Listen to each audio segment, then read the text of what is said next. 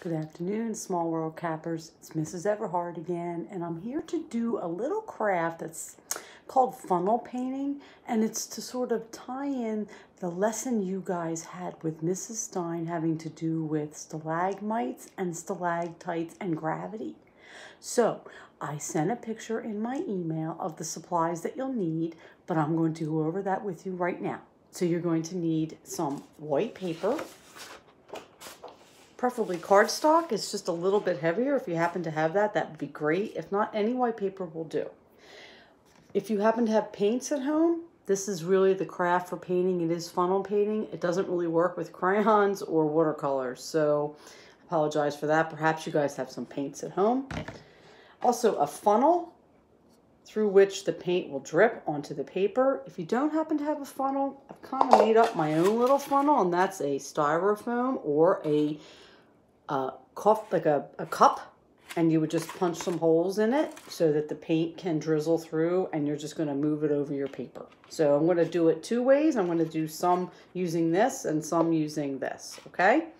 All right, the first color. Does anybody have a suggestion as to what color we should start with? I have pink, I have yellow, and I have green, and I have purple. What did I hear? I heard some pink. So yeah, I'm fine with going in with pink. So let's shake it up and let's try it in our funnel. So we're gonna take our paint, we're gonna pour it in our funnel, and we're just going to drizzle it over the paper. So it comes out sort of in globs. Okay. All right, so I'm going to take my funnel, I'm going to put it in the sink because I have to wash it between applications. So boys and girls, this is how it comes out when you're working with your funnel. So you're going to take your finger, or you can take a butter knife, and you're just going to kind of wiggle it through the paint. So if you bake and they ask you to put two ingredients inside the pan, sometimes they ask you to take your butter knife and make a swirl. So that's what we're going to do with our butter knife here. We're going to take it, we're going to go through, and we're just going to swirl it around, okay? Just going to swirl it around. Okay. The next thing we're going to do is we're going to take a different color, let's say perhaps this bright green, and we're going to put it in our styrofoam bowl, and we're going to see what happens when the paint comes through it. It's drizzling through right now. It's coming through in a glob, though. I'm not really sure what's up with that. Shake it around. And I'll show you how it came onto my paper. It came onto my paper also in globs, so I'm going to take my butter knife and I'm going to swirl it all around. Can you see me swirling? It's sort of like what we did, same kind of method as to what we did with the shaving cream.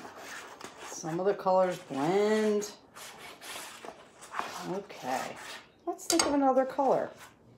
Let's try some yellow. All right, I'm going to go over and rinse my funnel. Be right back.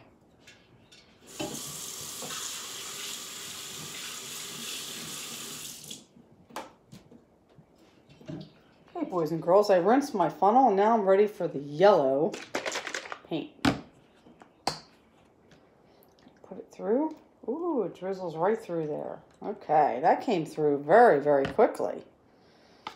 That must be a different consistency. I'm going to take my butter knife and I'm going to swirl it around.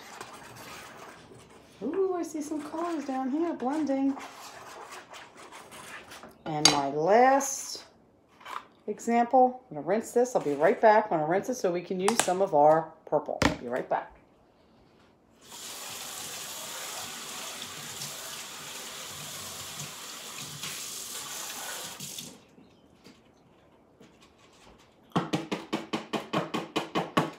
Okay, boys and girls, I'm ready to put my yellow in here. Or, pardon me, my purple. Pouring it over my paper.